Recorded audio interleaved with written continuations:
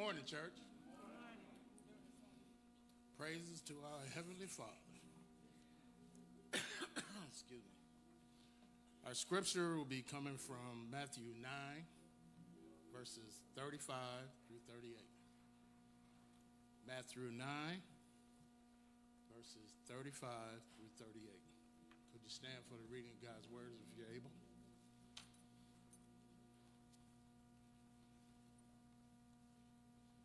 Again, Matthew 9, verse 35 through 38.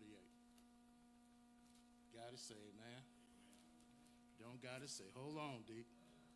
All right.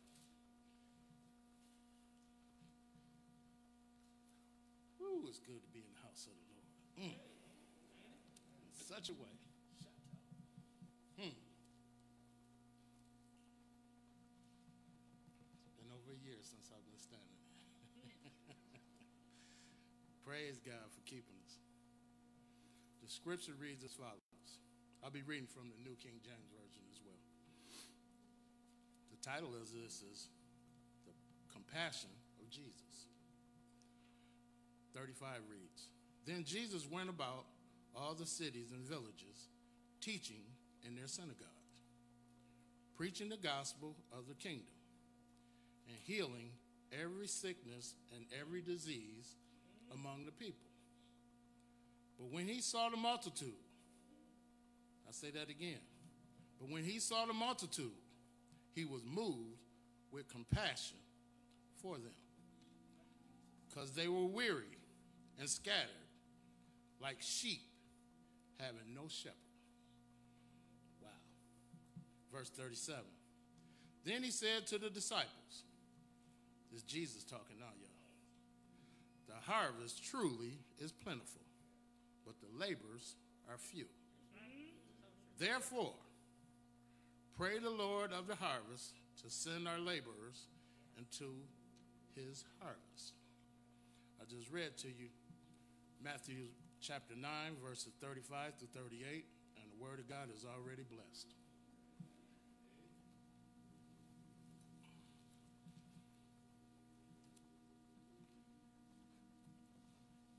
Enter into his gates with thanksgiving. Last March until this March, the world has experienced a lot of things. A pandemic, plague, earthquakes, floods, all kind of destruction. But our God is still in control. And I thank him beyond measures for taking good care of us in spite of. Shall we bow for a moment of prayer? Gracious God, who art in heaven, hallowed be thy name, thy kingdom come. Blessed be the name of the Lord. Father, we just come to you, just want to say thank you. So much has happened around us, to us, and through us. But Lord, you were there every step of the way. You guided us. You sent your angels to watch over us day and night. And we just simply got to say thank you. Lord, you've been so good to each and every one of us. We just can't say thank you enough. But Lord, we come here to praise your holy name because you are worthy to be praised. Lord, we thank you for the house of worship. So many have been away from this house, but we're trickling back in thanks to you. We ask that you would continue to watch us, guide us, protect us. Keep your arms of protection around us as we go through our daily lives. Now, Lord, as we get ready to hear the word from on high, we ask that you would continue to bless our pastor. We thank you for the teaching, even on Facebook, on Zoom, or whatever technology that was available, your word still went forth. We thank you for all that you have done for this congregation, all the congregation under the sound of, that's under your name, under your umbrella. Lord, we thank you for Sister Malone. She continues to teach. Your word is not gone void. We thank you for their tenacity, where they can just, they're easy to talk to, they're easy to understand. We thank you for the choir that's singing from on high this morning. Lord, we just want to give you praise, total praise, because you're worthy to be praised. We thank you for all those that just couldn't make it in today, but they're listening on Facebook or whatever technology that they're listening to. We ask that you would bless and continue to watch over them. Now, Lord, we ask a special blessing over those that are in bereavement. Bless the family. There's so many people that are hungry. We ask that you would, if you can feed 5,000 with bread, with 2 loaves of bread and 5 fish, I know you can take care of this country. There's no doubt in my mind. Lord, we just thank you. In Christ Jesus' name, amen. Now we'll turn it over to Sister Malone.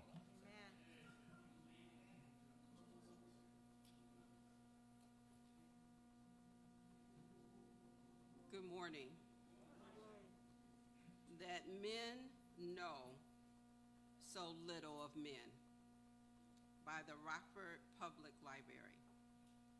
Herein lies the tragedy of the age.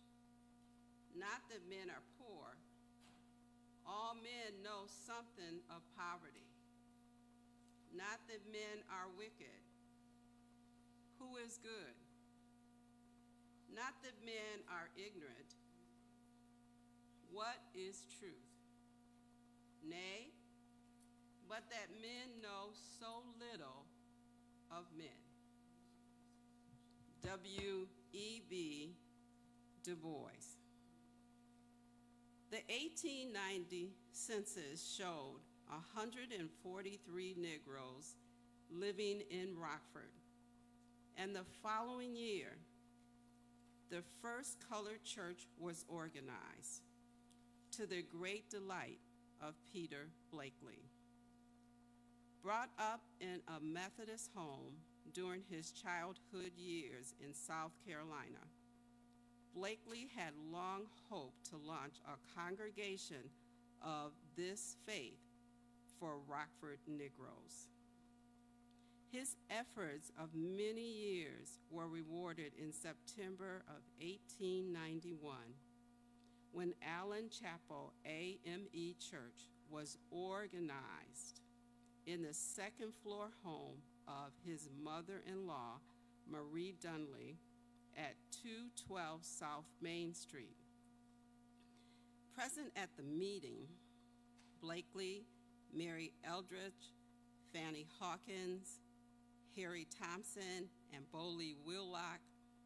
The Reverend S.B. Jones was called to be the first pastor, with J.C. Anderson, R. Taylor, George Dixon, and S. McDowell, following in the pulpit before the turn of the century.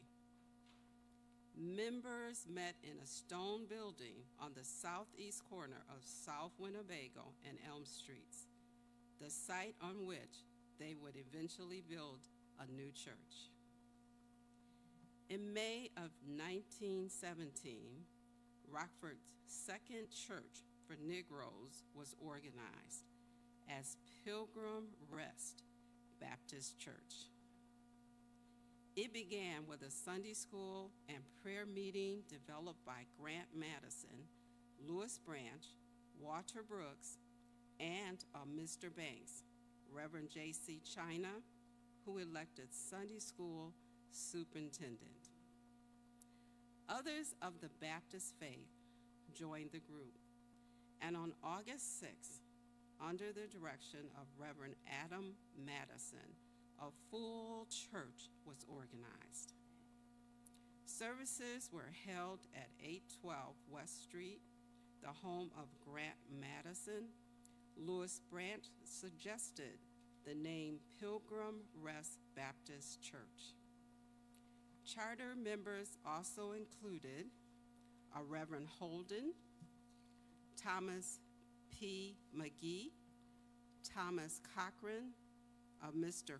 Cook, Mrs. M.A. Madison, Sarah Branch, Lillian Gaza, Martha Rook, Mary Dublin, Delia Cochran, Rachel Jackson Flood, Mrs. S. Smith, and Mrs. Johnson. In October, charter member Thomas P. McGee was chosen to be the church's first pastor, and he was ordained, serving Pilgrim for the next 8 months. During that time, property was purchased at 846 Montague Street.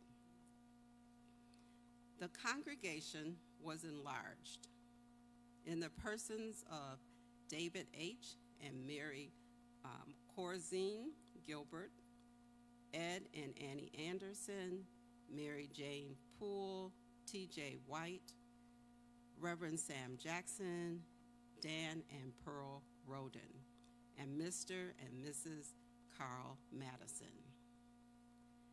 Jesse A. Walden, a Camp Grant chaplain, succeeded Reverend Thomas P. McGee as pastor of Pilgrim Rest Baptist Church, but served only a few minutes before he resigned to organize Bethel Baptist Church. The Third Negro Church, originally known as First Colored Baptist Church of Rockford, was formed in the early spring of 1918 as a mission, with services being held in the home of Mr. and Mrs. Tammy Turner at 412 Peoples Avenue. After a few months, the Forbes boarding home at 300 Peoples Avenue was secured for church services. Then Sister Rosa organized a church club known as the Willing Worker, which raised $25 for the first payment on property located at 724 Harrison Avenue. Pastors of 3 white Baptist churches in Rockford, wishing to see the Negro Church properly established, wrote to the Home Mission Board of the Baptist Church in New York City and borrowed $500 to purchase the Harrison Avenue property. Reverend L.K. Williams, president of the Illinois State Baptist Convention, sent a delegation to legally organize the church. Since there was already a First Baptist Church in Rockford, the name of the new Negro Church was changed to Bethel Baptist Church. Camp Grant talent assisted the Allen Chapel Choir in a musical concert at the church on Wednesday evening, April 10, 1918. Fanny Robinson directed the group, and a lovely picture of her adorned the program. The singers were Fanny Ethel Blake, Louise Tucker, and Alice Holt, sopranos, Desiree Blakely, Bertha Caldwell, Ella Harris, and Florence Blakely, contraltos, tenors, Edmund John Wells and Jesse Robinson, and basses, Frank Ingram and Edward Robinson. God bless you.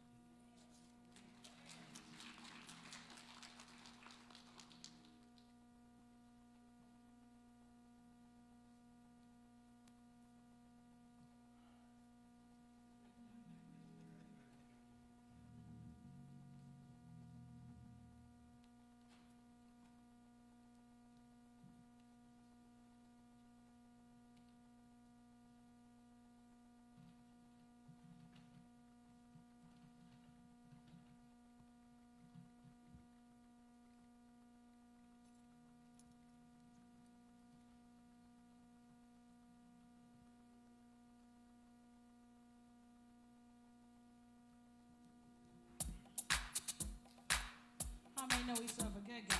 Amen. How many know we serve a good God? Yeah. He's a great God. And he's worthy to be praised. Here we go. Come on. Come on.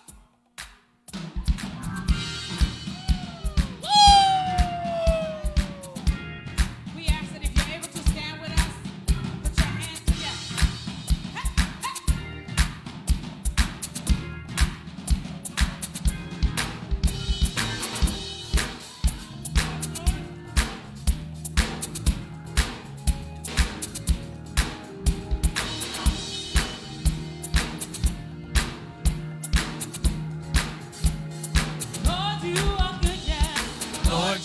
are good and your mercy endureth forever. Nobody like you, oh God. Lord, you are good and your mercy endureth forever. Lord, you are good. Lord, you are good and your mercy endureth forever. Lord, you are good. Yes, you are. Lord, you are good and your mercy endureth forever. And people from every nation. People from every nation and tongue, from generation to generation, we worship you. Hallelujah, hallelujah, we worship you for who you are. We worship you. Hallelujah, hallelujah, we worship you for who you are. Lord, you are good and your mercy endureth forever. Nobody like you, oh God. Lord, you are good and your mercy endureth forever. Lord, you are good, yeah. Lord, you are good and your mercy endureth forever. Lord, you are good, yeah. Lord, you are good and your mercy endureth forever. People from every nation. People from every nation and tongue, from generation to generation, we worship you. Hallelujah, hallelujah, we worship you for who you are. We worship you. Hallelujah, hallelujah, we worship you for who you are. And you are good.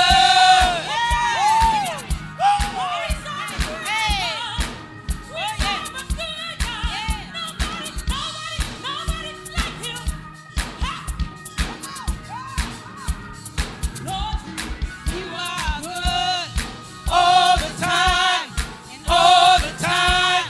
You are good, you are good all the time, all the time. You are good, you are good all the time, all the time. You are good, you are good all the time, all the time. You are good. You are good all the time. You are good. You are good. You are good. You are good. You are good. You are good. You are good all the time. All the time. You are time. All the time. All the time. All the time, all the time. You are good, you are good, you are good, you are good, all the time, all the time, all the time, all the time.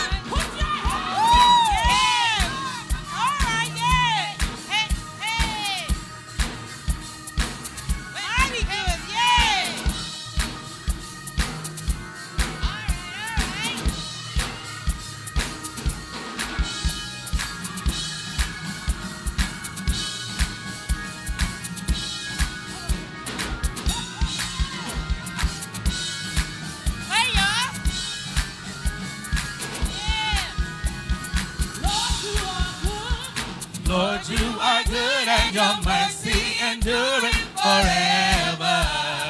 Nobody like you, oh God. Lord, you are good and your mercy endureth forever. Nobody like you, oh God. Lord, you are good and your mercy endureth forever. You're a holy God, Lord, you are. Lord, you are good and your mercy endureth forever. People from every nation and tongue, from generation to generation, we worship you. Hallelujah, hallelujah, we worship you for who you are, for who you are, for who you are, for who you are, for who you are. You are good. Yeah, yeah. Hallelujah. Hallelujah. He's a good God. Hallelujah. Yes, he is. And because we know he's a good God, the song simply said, let the glory of the Lord Yes. rise among us. All right. Let the praises of our King Yes. rise among us. Yes. Let it rise. All right. Hallelujah.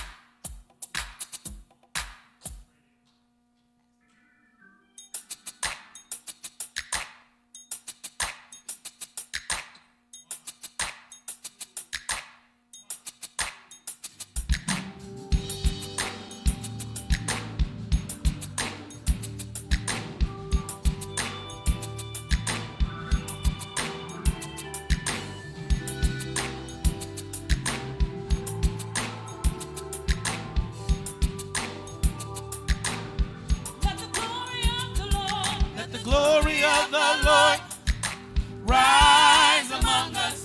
Let the glory of the Lord rise among us.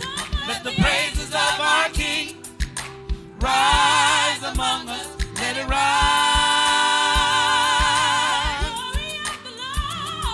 Let the glory of the Lord rise among us. Let the glory of the Lord rise among us. Let the praises of our King rise among us. Let it rise.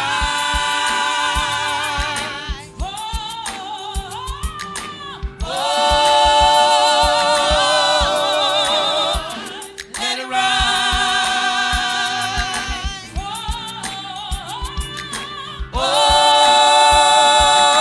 Oh, let it rise.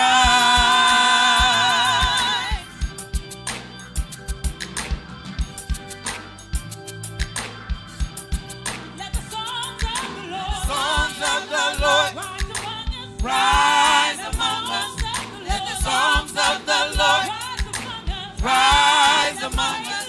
Let the praises of our King rise among us. Let it rise.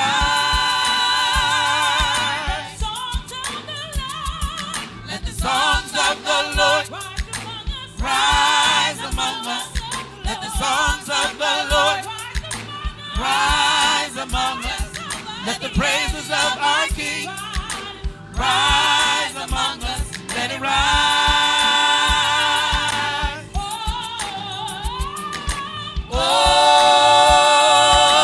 Oh, let it rise.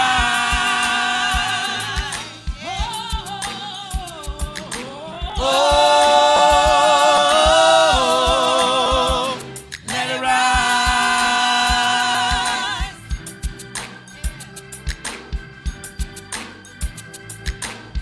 Let the praises of our King Rise among us. Let the glory of the Lord rise rise among us. Let the praises of our King rise among us. Let it rise.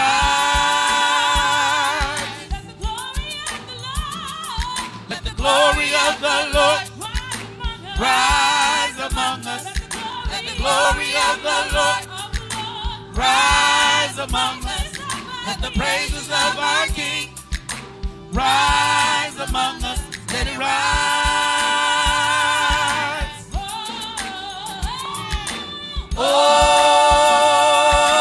Oh, let it rise.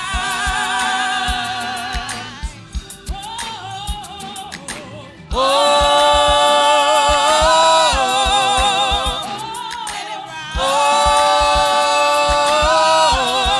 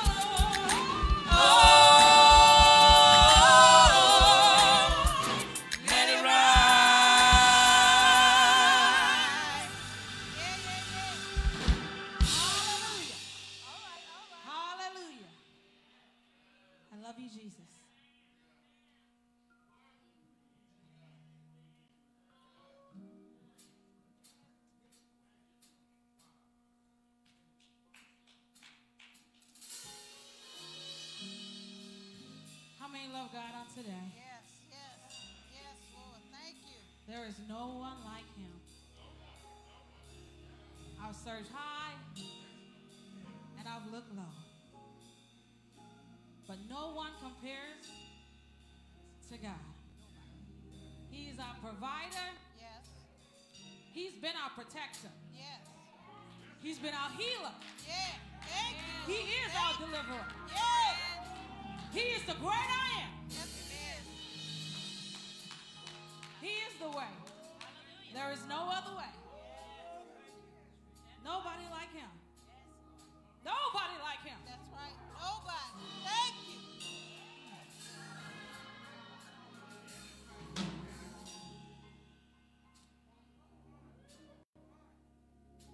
I lift my hands in total adoration to you.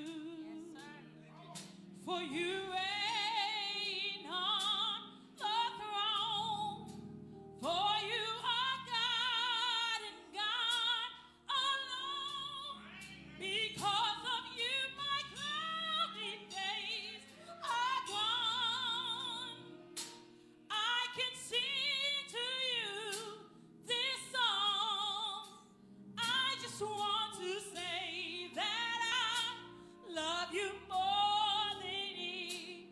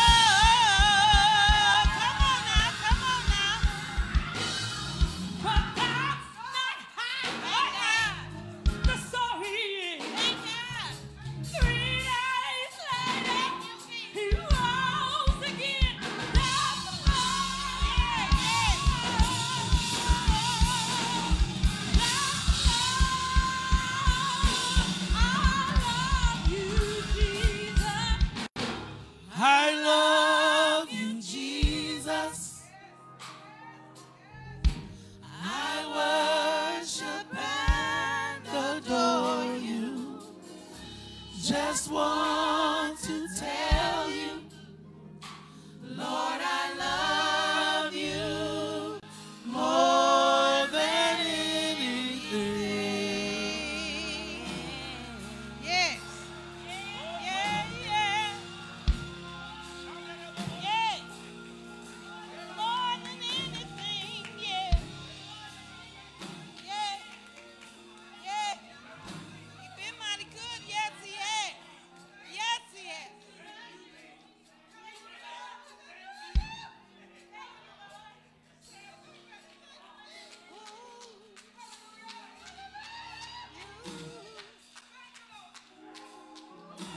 How many of you can really say, I love you, Jesus, and I love you more than anything? I have that beautiful wife sitting here I've been with 48 years we've been together. Been married over 46. And I love her. But I love Jesus more than anything. Because of what he done for us. He didn't just do it for me, but he did it for us.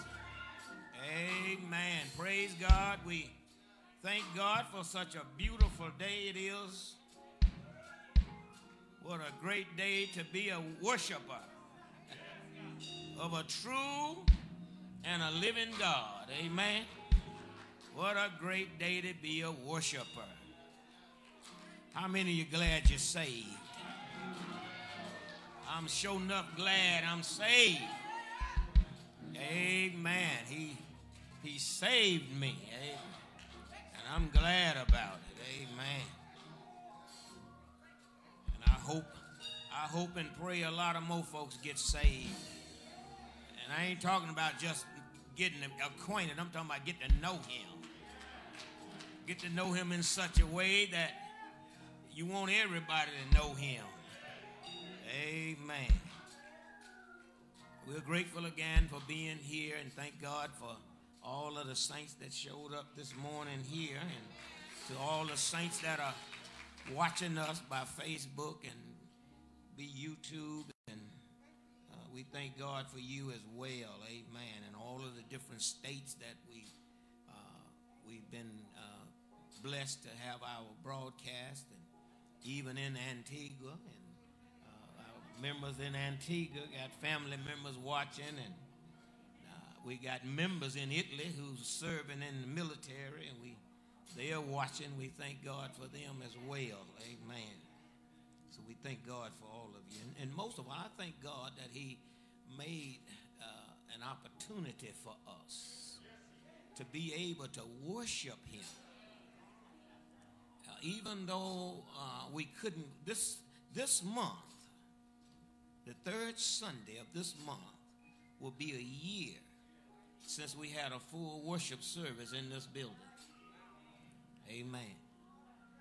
But God made a way for us to still get his word. He did not take the word from us. He allowed us to still be able to get the word forth.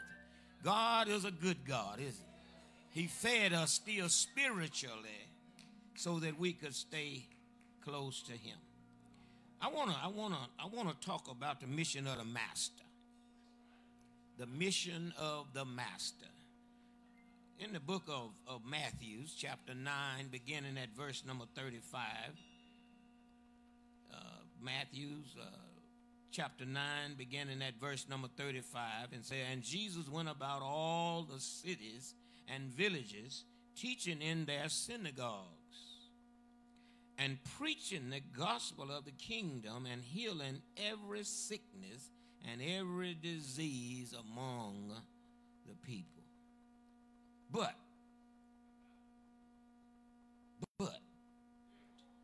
when he saw the multitude, he was moved with compassion on them, because they fainted and were scattered abroad as sheep having no shepherd. Then said he unto his disciples, the harvest is truly plenteous, but the laborers are few. Pray ye therefore the Lord of the harvest, that he will send forth laborers into his harvest.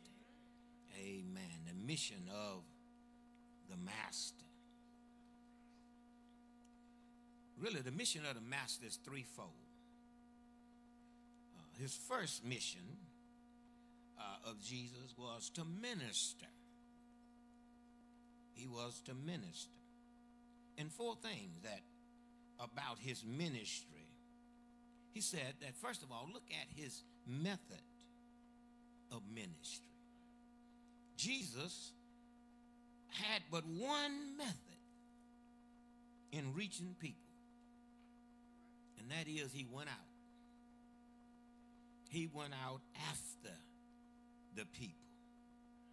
He did not sit back and wait for the people to come to him. Notice what Luke 19 and 10 says, for the Son of Man is come to seek and to save that which is lost. We are foolish if we just sit back and wait on people to come. Because the vast majority of the people are not coming. They do not know how to come. They don't know where to come. We have to go after them. That same method that Jesus used, he left before he left. Remember what he said in Matthew 28, 19 and 20. Go ye therefore. Go ye therefore. And teach all nations, baptizing them in the name of the Father and of the Son and of the Holy Ghost. Teaching them to observe all things whatsoever I have commanded you. And lo, I am with you always, even to the end of the world. That was Jesus' method. He said, go. This is why I teach you all to, as you go, talk to somebody. My wife and I took our little ride on Friday, as we always do, and we stopped. We went up in Malone, and we was in the store shopping, and I asked this young man who was working in the store, did he know where are the carts at? He said, I'll get you one. He was very kind, went got me a cart, brought it back. And I had to ask him, I said, you know any preachers in this area? What church you go to? You see, as you go,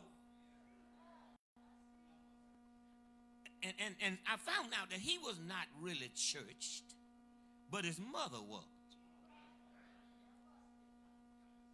And his mother, I preached for the church that his mother's a member of. That's why I was asking him. I know most of the preachers in that area. And I said, now what church you? He said, well, my mother. See, this is how you get to know whether people are saved or not. They gonna tell you if mama or grandmama and them go to church. But if you don't ask, as you go.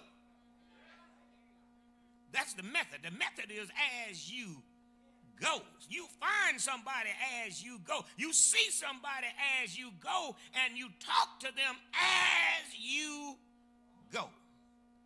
That was Jesus' method. Jesus went everywhere. Then secondly, his place of ministry. Jesus literally went everywhere. In all the cities, in the villages, in the countryside, in the synagogues, on the mountain, by the seashore, in boats, by graveyards, in homes. There was no place that Jesus did not go to minister. Listen, we need to learn something from this. If Jesus went everywhere, how much more should we not neglect the mission field? You know, most of us don't mind going to projects and things like that because we want to go there to witness the folks. But what about the one in the mansion? We don't go to the mansions. We want to go to, we're always headed to the slums. As the ones in the mansion don't need no Jesus. Matter of fact, they might need Jesus a little bit more. He went everywhere. He taught in the synagogues, in the existing establishments. See, because we see folks in church, we don't think they need no witnessing. But he went to the ones that was established. He made use of whatever was available. Whoever he could talk to. He went where there was already an audience in place. See, when you get in a place, sometimes you're sitting around with a bunch of folks, you need to bring up Jesus. You need to sneak him in. They don't invite him in, so you need to sneak him in. There are places where some of us won't go. There are some preachers won't go to small towns. By places that are out of the way. They don't go there. Now, everybody's not authorized to go to foreign countries. But we need to, everywhere we go, we need to be letting Jesus be known. Jesus' work. So we know we go everywhere, but his work also was teaching, preaching, and healing. He had a threefold work that he served while he was here. He preached. That's the proclamation of the good news of the King. We need to tell them about God. That's what we need to be doing. He brought that message of salvation and redemption to man. And not only did he preach, but he taught. He rooted and grounded all who would receive the message. Hearing and receiving the good news were not enough for the people. They needed to be taught. That's the problem today. I just believe that that's the biggest problem we face today. They done heard the proclamation, but have they been taught? He healed them physically, mentally, and emotionally. Now, we don't have that healing, physical healing, but in the church, we ought to be able to heal people mentally and emotionally. Because most of their mental problem is because they don't have no Jesus. We need to be giving them some Jesus. Thank God for our spiritual guidance ministry, who helps people to get through these mental and emotional problems that they have. That's part of our ministry. Listen, what is preaching and teaching?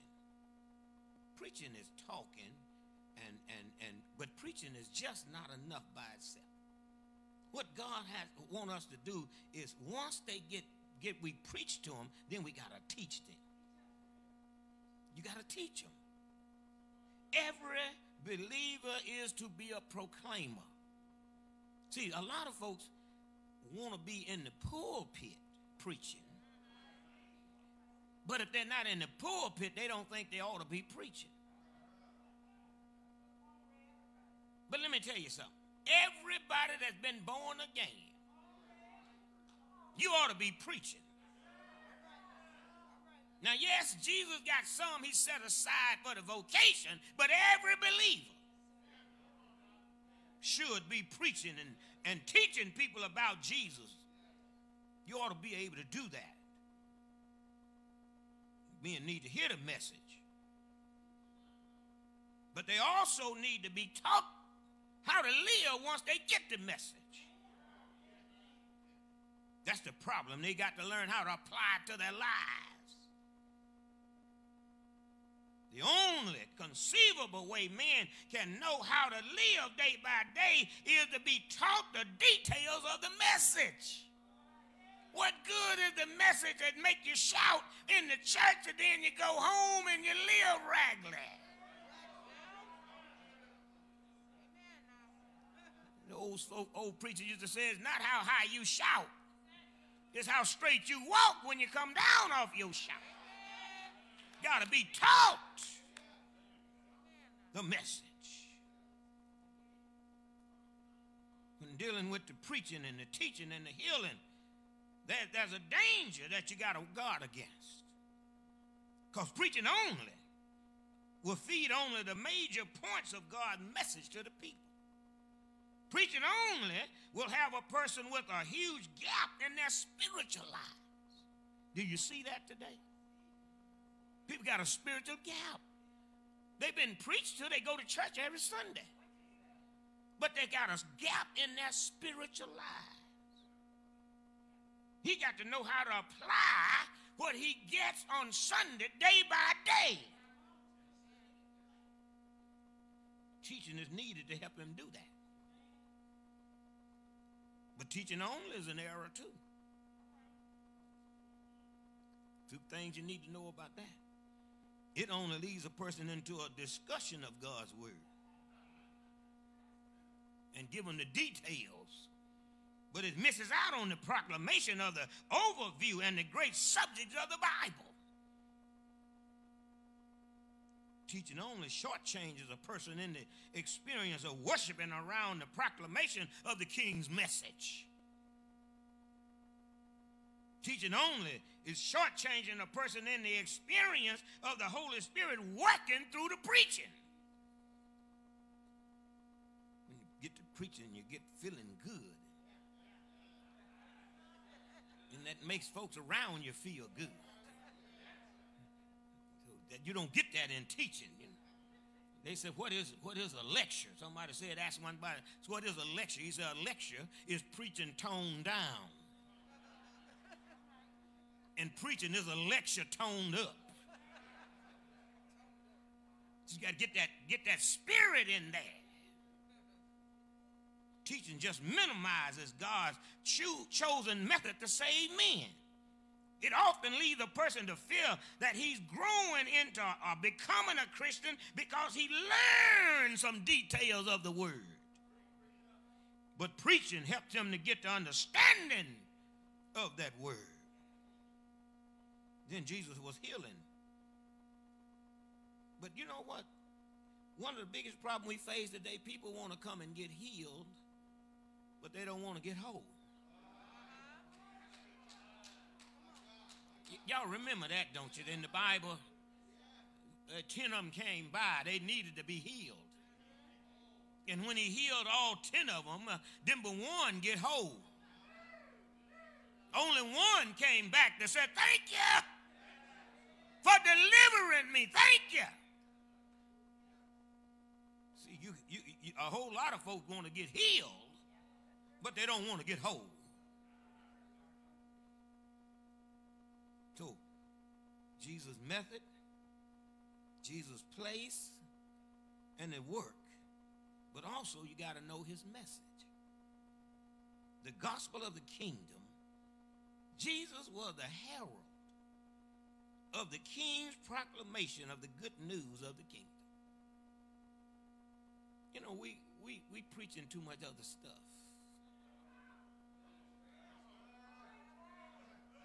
Paul said, I come to you knowing nothing but Jesus Christ and him crucified. That's all people need to know to get saved. Jesus Christ and him crucified. You got a kingdom, so there's a king. And the kingdom need to be preached. because that's where the king dwells. They need to know the king. So we got to know the truth. We are heralds of the truth. We got to be speaking the truth. Jesus is the herald who is the perfect representative of the king, who preached nothing but the truth. He proclaimed that good news about the kingdom, the message without any falsehood, full of truth, hope, and hope for the eternal salvation. That's what Jesus taught. That was his work. And that's our work. People are wondering how, through this plague that we got up on the world, a whole year. Now, we've never been out of church a year. We never had to stay out of church a whole year because of a plague. People need to know. This is God's work. See, when people know God and understand God and know the work of God, they can understand why we're in this. We got to change our ways. Got to get the sin out. Got to get sin out. When we get people saved and people stop sinning, then God can lift the plague. If my people, which are called by my name, shall humble themselves and pray, seek my face, turn from their wicked way, then he said. When do you want me to hear, Lord? He said, then, after you do these 4 things that I put out there, then I'll hear you. People are praying, but God's not hearing. Because we have not repented. We're not seeking his face. We're not turning from our wicked ways. I didn't mean to get that. Secondly, Jesus Christ's compassion. The mission of Jesus was to show compassion. He was expected to demonstrate God's compassion, God's kindness of compassion to all men, no matter who they were. It said Jesus saw the multitude. He saw those following him, those in the villages, in the cities, in the countryside, the synagogue, on the mountain, by the seashore, in the graveyard, riding in the boats, in the home. He saw them and he was moved with compassion. Didn't matter where they were, who they were. He saw what they needed. And he was moved with compassion.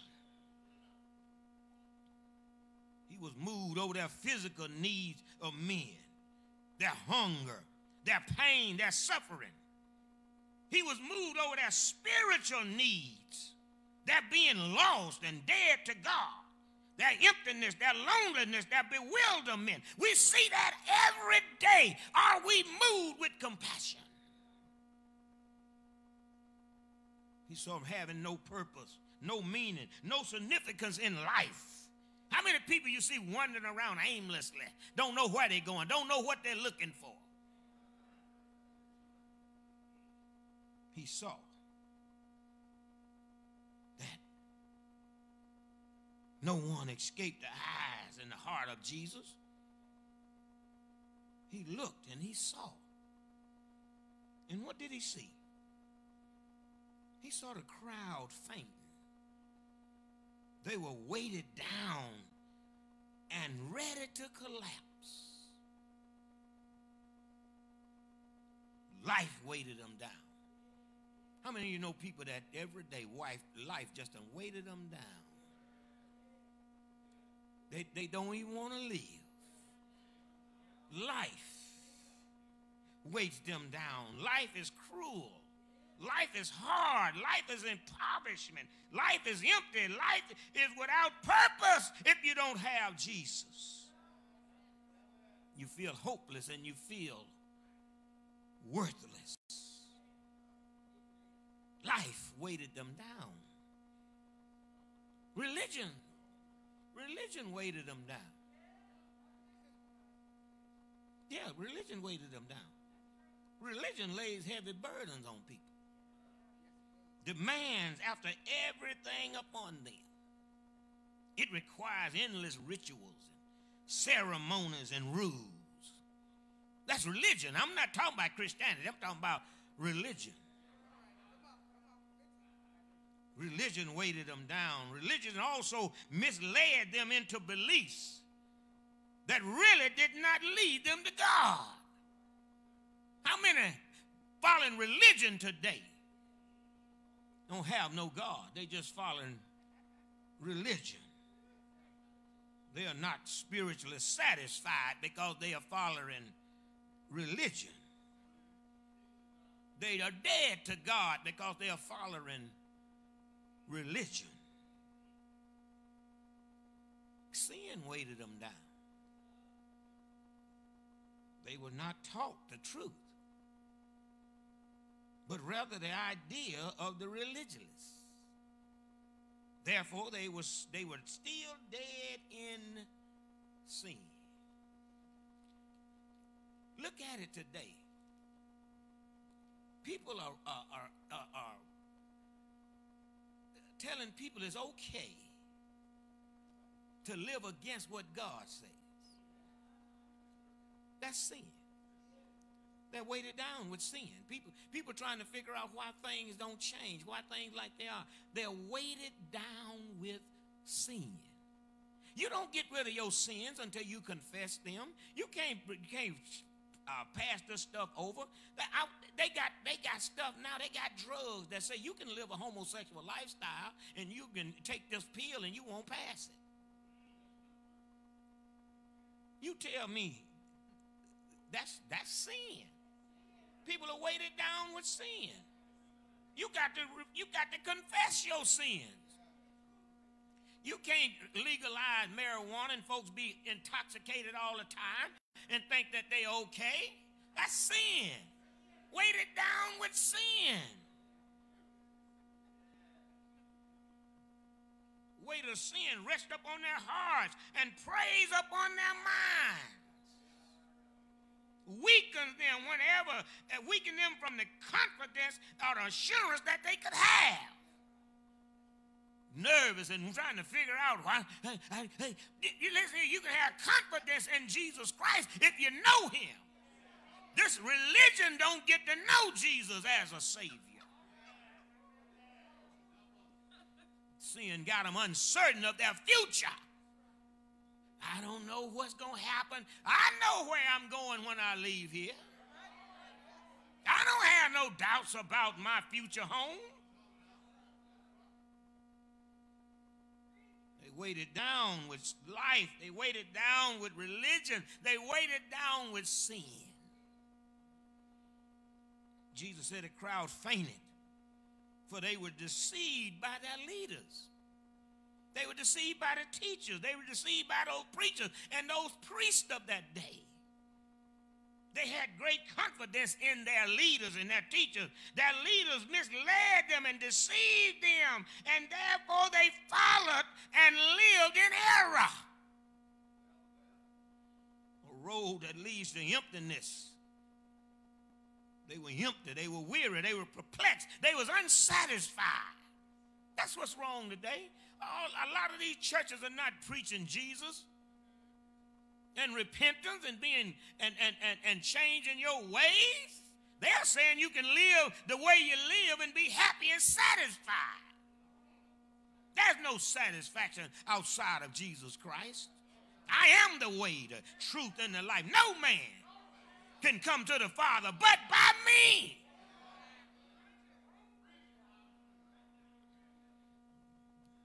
I got a lot to preach this morning. I'm going to preach it all.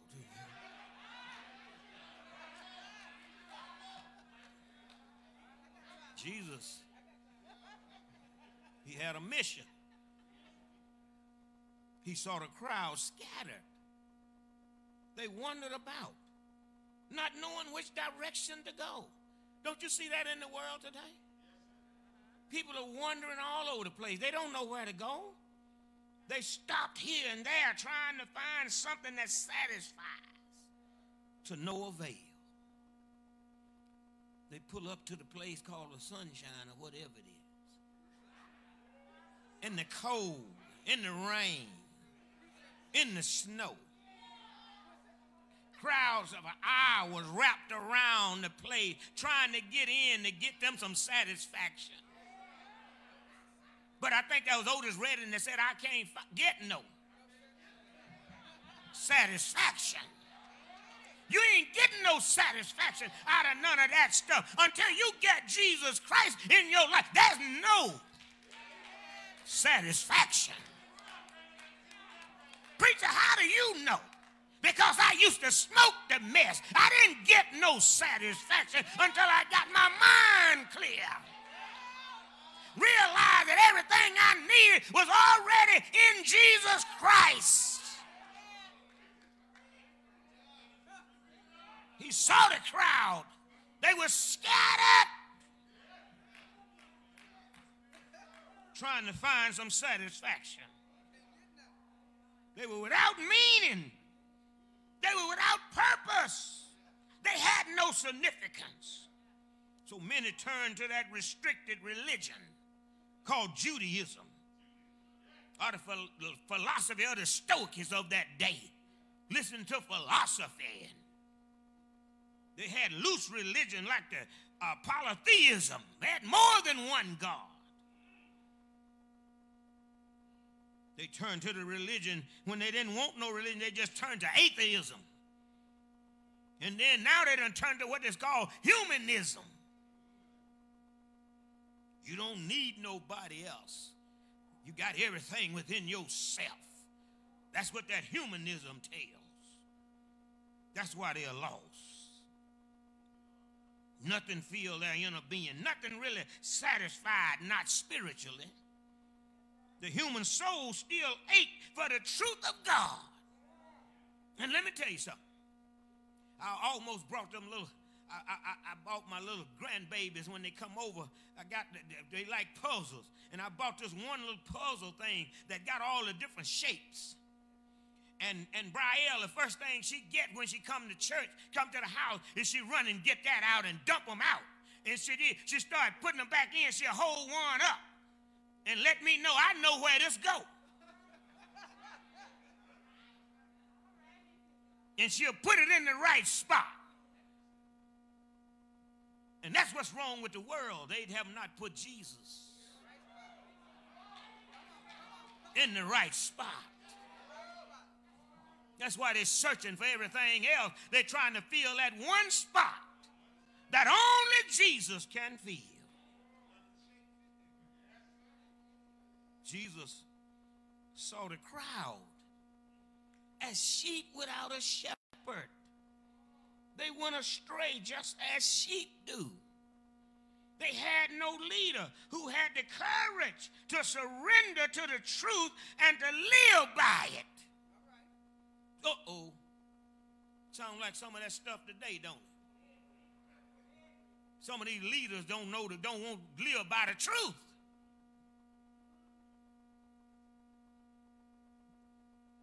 There was no one to teach the truth. Practically every teacher seemed to be out to fleece the sheep, to secure their own position and build a following of their own ideas. Few led the people to God. Matter of fact, many led people away from God. The people were like sheep, he said, without a shepherd. Jesus saw that. Then thirdly, the mission of Christ was to share the vision of a world in desperate need. The vision that the Lord Jesus is getting is the man to get to know God. The challenge was for him was to get man to know him. The vision of the great harvest, he said. All men everywhere were faint. They were weary. They were bewildered. They were scattered as sheep without a shepherd. But every human life in the whole globe needed to know that. And what did he say? The harvest is needful. It's great. It's plenteous. There are fields and fields of people growing in valleys and in the hills and in the world. It's ripe for the harvest, ready to be harvested. It has no reapers. It needs somebody to reap them. And you got to reap it in its season. But when is the season? The season is our generation now. We got to do it during this generation, during the time that we're here. We can't go back what mama and them used to do and granddad and them. You know, too many people are going back talking about my granddad and my grandmama. They can't. This is our generation. We're living in a time when things are different than it was back in the day.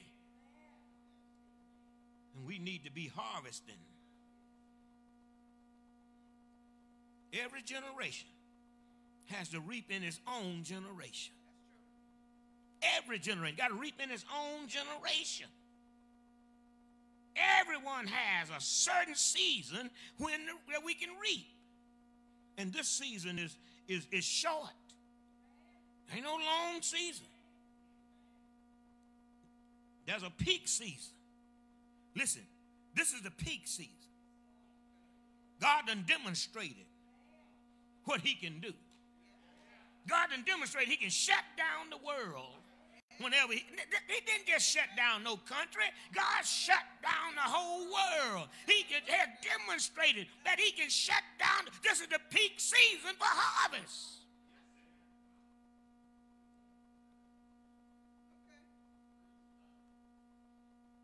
The harvest is plentiful.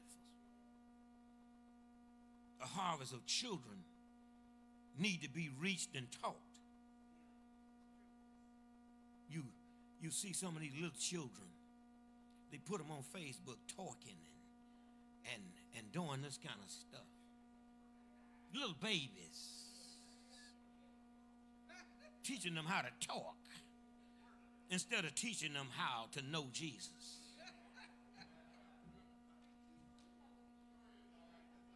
Children, there's a harvest out here for the children. There's a harvest for young people. They need to be reached so they can be grounded in the word. You know what the biggest problem is? Those young people are not grounded in the word. If they had been grounded in the word, they'd have taught their children, baby, what you doing? Like my wife would have slapped them on there and say, don't you never let me see you doing nothing like that again. That's what they would have said. They wouldn't have been there clapping them, putting them on Facebook and going. No. Young people need to be taught and grounded in the word so they can help their children get grounded. There's a harvest of women that need to be reached and taught confidence and protection of God's love. A lot of women, too much abuse going on. Abusive men out here abusing the women, and the women don't have no confidence. Don't feel like they got no protection. Don't feel like they got no love, but God loves you if nobody else. They need to be taught that. There's a harvest for men. They need to be reached and taught the strength and the security of God's direction and God's care. Need to get away from going in their own direction. They need to be taught how to follow God. Men been following their own selves too long. Me, myself, and I've been going too long. We got to learn how to follow God's direction. Men need to be taught to follow God's direction. I told you I'm going to preach it all today. There's a world of opportunity out in the harvest now. There are fields and fields. Local fields and national fields and classes of people out here, professionals and non-professionals, people in healthcare, people got abilities, they got all kind of things going on in their lives, emotional and mental problems, but they still need to be harvested. They're lost.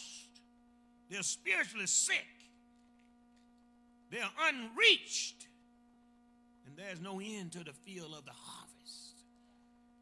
I didn't even realize we had 74 million people voted for the loser in this country. That wasn't all. Everybody didn't vote. 74 million people voted for the loser. 81 million people voted for the winner. And that's not everybody in this country. The harvest is plentiful. Then there was the vision of a great need for laborers. Jesus saw it all, didn't he? He saw a need for laborers. He need people. He need believers. I mean real believers. I'm not talking about phony folks. The devil got a lot of phony folks out here that's messing up the world. That's messing up people. But Jesus needs some real believers. He needs men, women, boys, and girls who believe in him and know him. The laborers are few. He needs many laborers, and they need them now. Unless there are reapers to go forth, the harvest will die and rot on the vine. There's an unlimited amount of work to be done. There are so few to do it. The harvest will never be reaped unless the labors go forth. God ain't coming back and do it himself. He left it in our hands. That's why he saved you. He didn't save you for you to shout and jump and do all that by yourself. He saved you so you can help save somebody else. Now, I don't think God mind you jumping and shouting and enjoying him, but he wants you to do that so others can see what you got. And they all want some of what you got.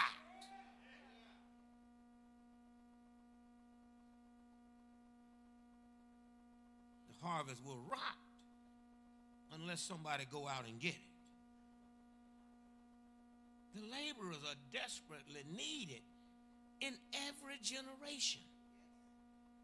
The harvest is always great. There's not a time in the world when we don't need to be getting after these men, women, boys, and girls. The harvest must have enough reapers so that we can get it done in our own season. Just look at the whole world. And don't you know the world changes about every 100 years? Every 100 years, the world changes because people don't live to be no more than 100 years old. And then the whole world has changed, and there's need for some more laborers. Why are there no more laborers? Why don't we have these laborers? Well, some reject the call of God. The world is more appealing. And God called, but we don't want to answer. Then some postpone the call of God. If you had went when he called you, how many more could you have saved? We postpone the call. Some even deny the call of God. They close their minds entirely. Not me. He's not talking to me.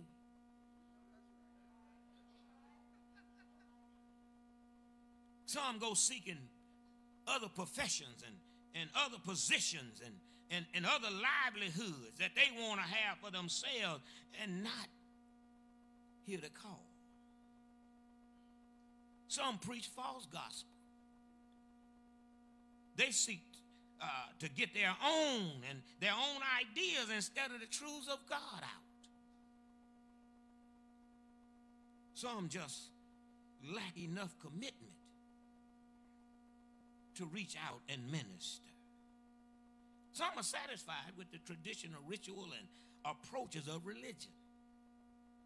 And some folks go to church just to do the same thing. Sat in the same place. Say the same thing. Then get up and go home. All week long, do the same thing.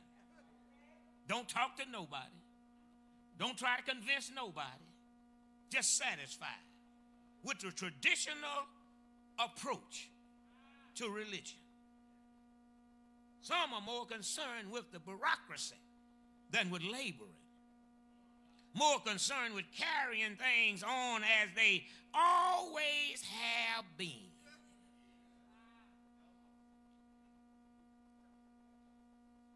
The vision of a great need, he said, for prayer.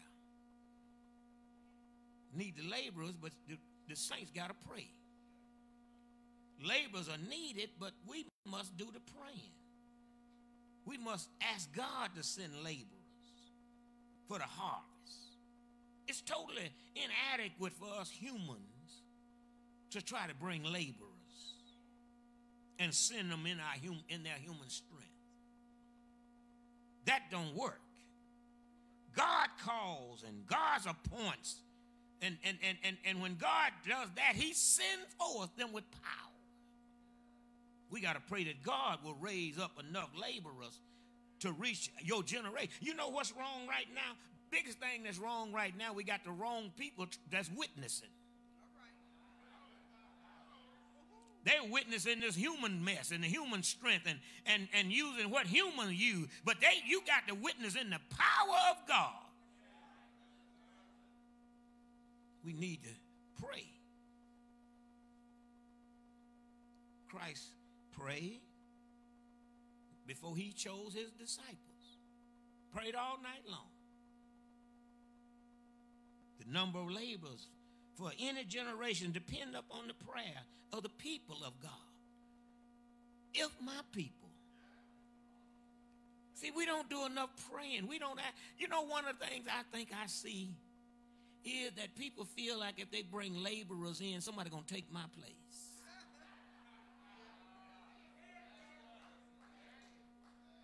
Don't want to bring people in because you're afraid they're going to take your place. But I heard Dr. Donna Parsons say one time, he said, we all are working under the shadow of replacement. And what you need to do is be training somebody to take your place. That's how you keep laborers in the vineyard. You got to train them, pray. Lord, send the harvest. And when they come, don't run them away. People run the laborers out of the vineyard. Folks come in with and enthusiastic about working in the church, and then there's somebody over there talking about, you just got here. You ain't supposed to be doing all of that. You just got here. You don't run folks off when God sends laborers.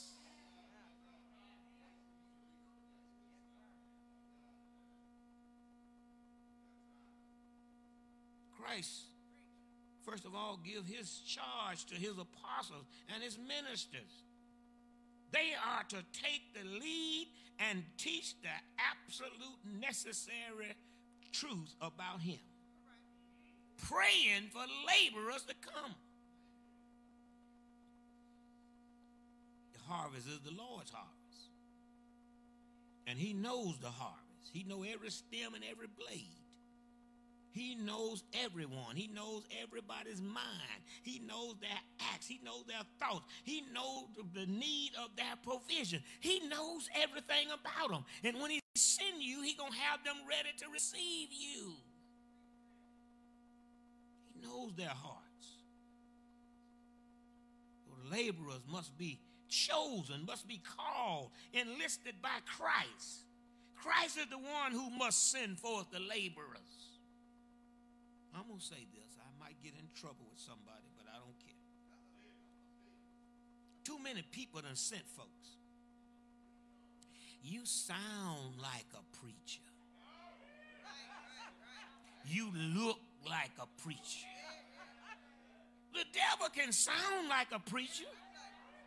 The devil can look like a preacher.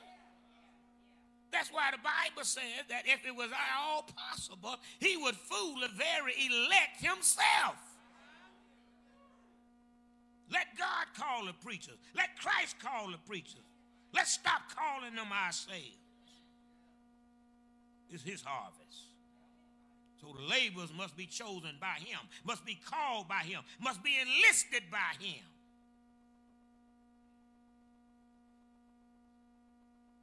Three things should drive us to pray for these laborers.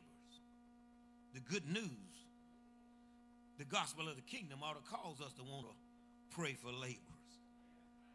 The compassion that we have for men and women who are lost, those who are fainting and scattered as sheep without a shepherd, that ought to make us want to pray, Lord, send us some help. Our love for Christ and appreciation for what he has done for us ought to want to see him do something for somebody else. Then the vision of a great force of laborers. The harvest is so plenteous and ready that a great force needs to be sent forth to harvest. God is the Lord of the harvest, and we are the laborers. And one writer said we are laborers together with God. Isn't it great to be able to say that you work with God?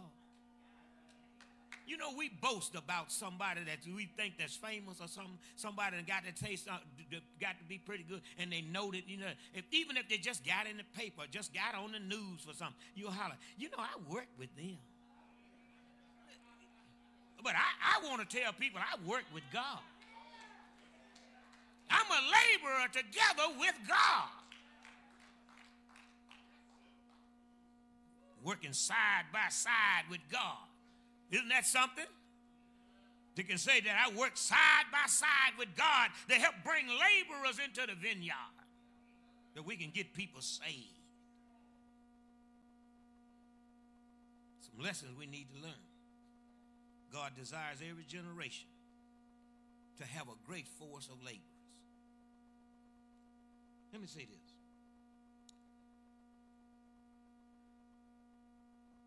There are no unemployment in the kingdom.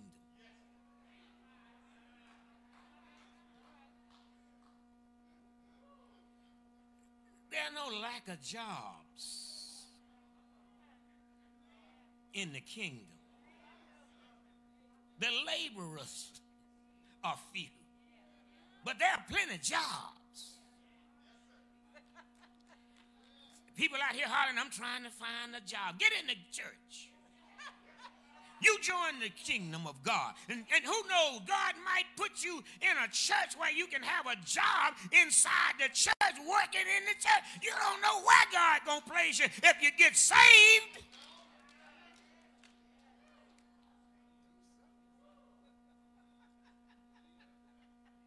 It's God who is sending forth the laborers into the vineyard, not men. He do all of the selecting, all the calling, all the ordaining, and all of the sending. It's God's business. Our task is to pray for them to come. And when God raises them up, we are to support them and then utilize them in the work. Stop running them out of the church.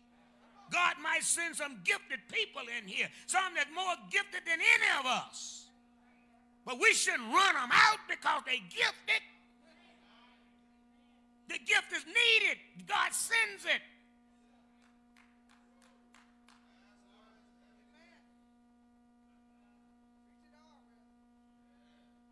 God raises up people with every special gift for the field.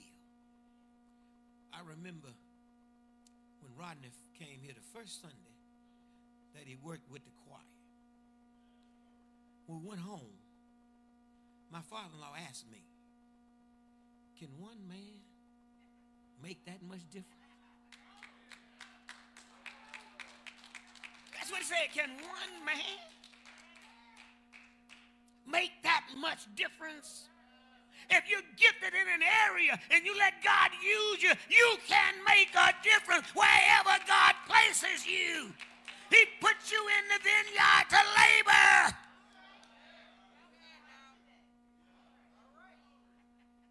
This is God's harvest, not ours. It's to be harvest, as he said, harvest. The harvest of God. We can reap the harvest, but there are some conditions that exist. First of all, if there's enough concern within our generation for the multitude of the people who are lost. Oh, do we have that kind of attitude for these lost folks? If there's enough prayer for laborers, if there's enough commitment to surrender to his will and his call to go, if there's enough dedication to follow him day by day, hour by hour, not just on Sunday. Some folks don't put on Jesus until they put on their suit or their dress for Sunday. You got to do this day by day, hour by hour. I told y'all, we was up there, I run into this young man. I wanted to know. I wasn't asking him about the preachers. I was really working my way around to ask him, which one is your pastor? What church do you go to?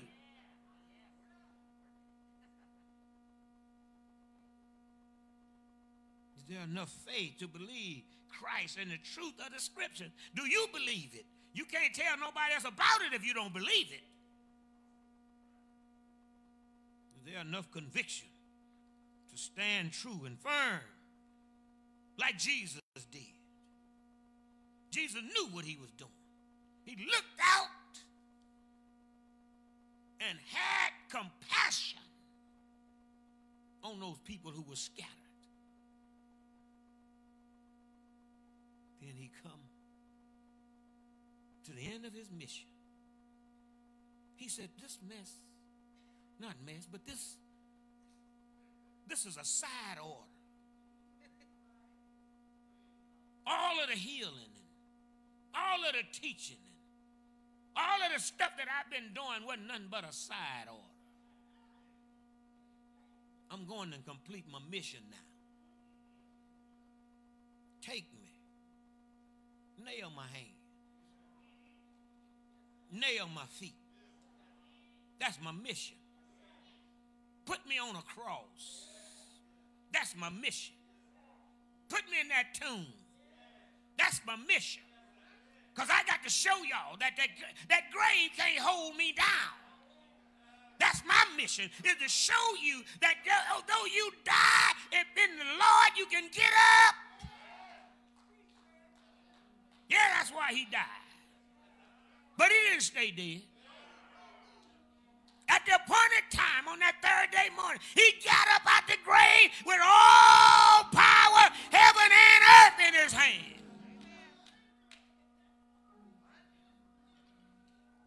When he demonstrated to us how to do it, then he went on back to glory. Sat down at the right hand of the Father. And every time you go out there and go like he told you to go, he's rooting for you.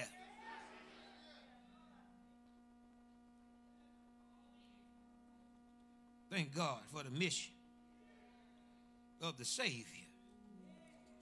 But we got a mission too. He said, go ye. Therefore, don't just pick who you're going to witness to. I didn't know nothing about that young man. I didn't know nothing, didn't know him. Matter of fact, I didn't even ask his name until later on. I run into him again in the store. He worked there. I run into him again. I said, I forgot to ask you your name. But I got to witnessing to him about churches. He said, I don't even know what church my mama goes. He called his mama. And she told him what church her church was.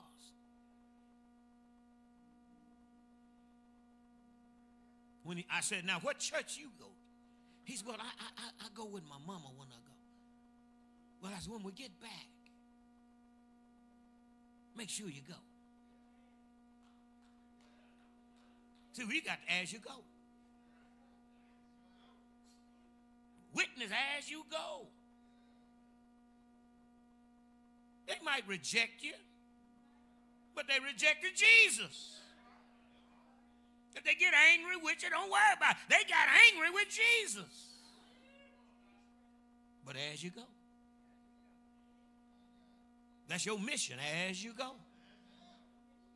That's our mission, as you go.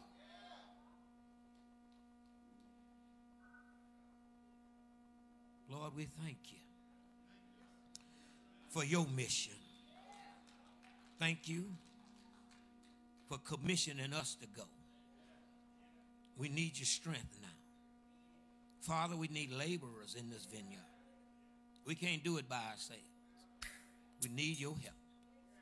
Send us laborers for this harvest so we can reap it before it rot on the vine. Help us, Father. In Jesus' name. Amen. Amen. Amen. I had to preach it all. I couldn't leave none on the vine this morning.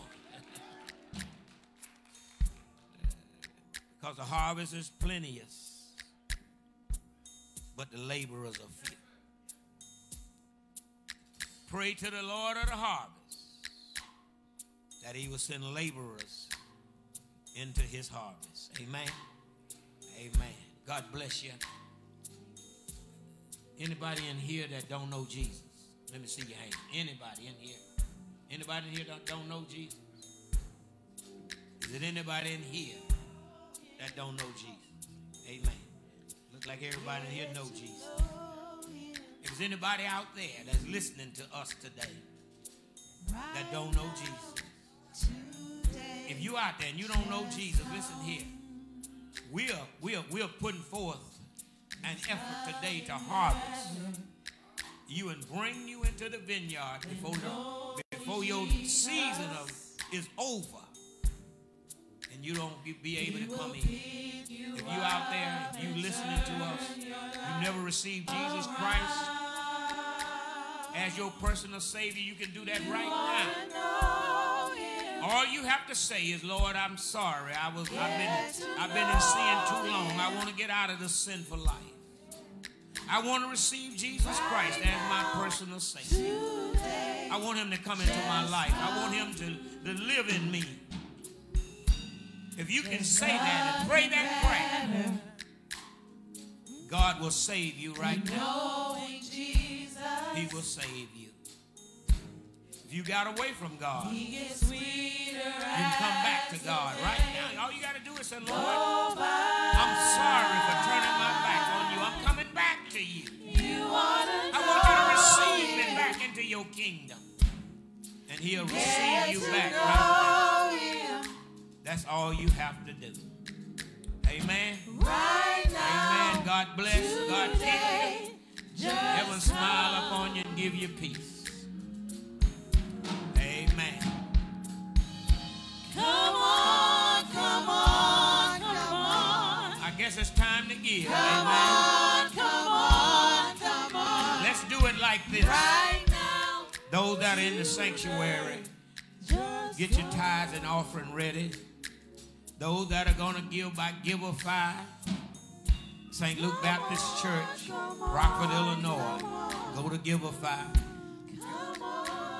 I'm going to ask you in the sanctuary if you will put it in the basket when you go out. Amen.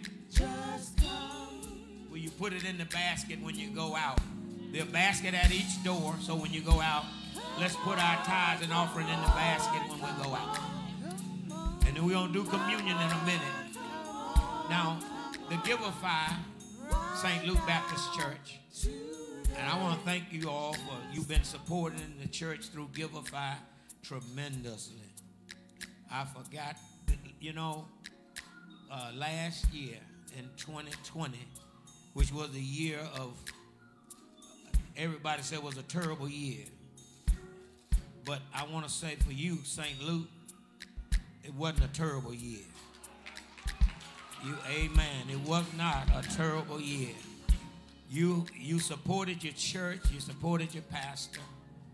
You supported the ministries here. And I thank you for that. I really do. I appreciate that from the depths of my heart. Amen. The deacon's going to pass the basket. If you got it, you can drop it in the basket. Amen. I want to thank God for you. Amen. And I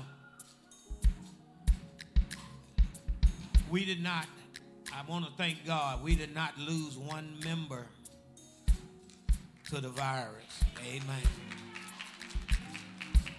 We did not lose one member to the virus. Some had it, but we didn't lose them. Amen. We praise God for that. Amen. Praise God. I was praying and asking God to keep our members. We had some to go in the hospital, but they out. Amen. Thank God. We're praying for the rest. If you want to give by Cash App, $, the Luke, TheLuke, the Luke. Amen. That's, you can give by Cash App. The deacons are going to be here today from 11 to 1. I'm probably, see. Yeah, they'll be here from 11 to 1. Am I right? Yeah, it's right now. They are here now. And they'll be here to 1 o'clock to receive your tithes and offering. Amen. They'll be here to 1 o'clock to receive your tithes and offering. Amen. Then you can mail it in as well. You know how to do that. Mail it in to the St. Luke Baptist Church, 2919 19th Street, Rockford, Illinois. Cash App, the Luke 2919. The Luke 2919. Amen. We're going to commune. Amen. We're going to commune. And I know a lot of you have already got your communion at home. And I'm trying to figure out the best way to do it here in the sanctuary.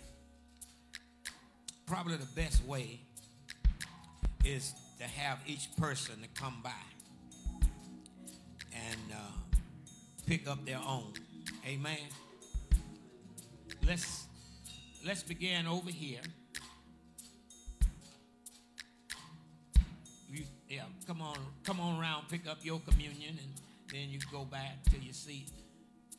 Amen. Thank you all for being here. Amen. Just come on.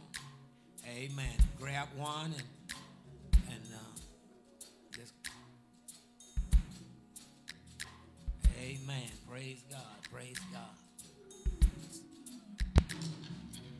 Start from the rear. Come on.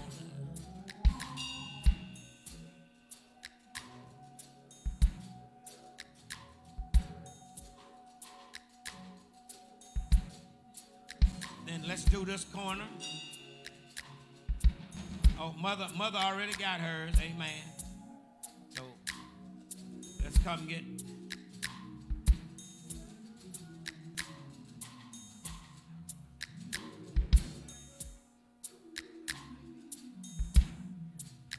We want to maintain our distance, our social distance. That's what I'm trying to. That's why I'm doing this. I'm trying to maintain social distance. Amen. I want to thank the brethren, Brother Willie and Sister Hazel, and those that came out and marked the church off for us. Sister, amen.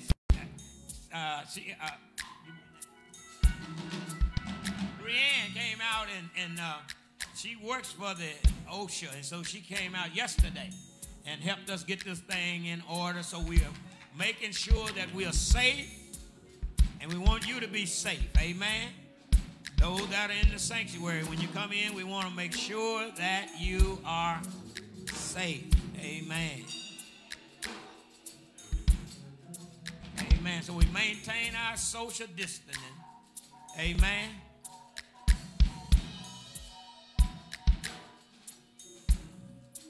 Y'all serve Reverend Williams back there. You got him already? Okay. Praise the Lord. Our choir members, amen. Thank you all so much. Y'all enhance our service. Amen. I want to thank all of you. Our choir members and our musicians. Amen. Our minister of music. Amen. Thank God for you. Using your gifts. When you use your gifts, it enhances the service of God. Amen. The use of your gift enhances the service of God.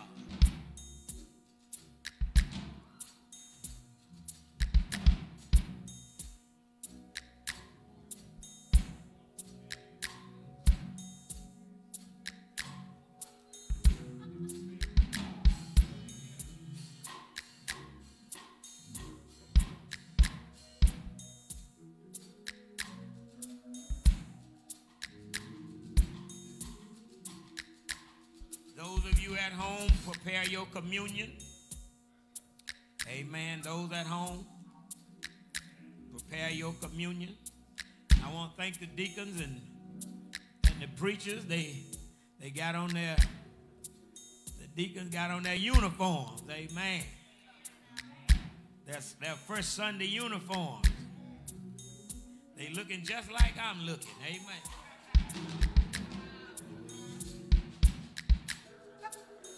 I dress up just like them, amen, on the first Sunday.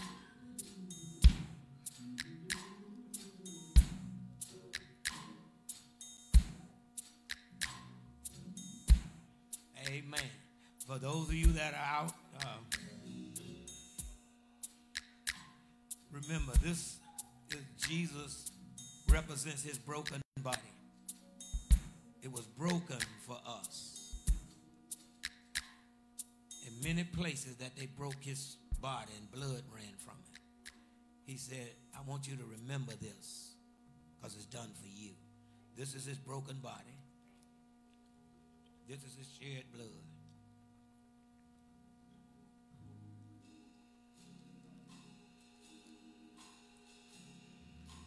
Don't forget Wednesday morning, Bible study.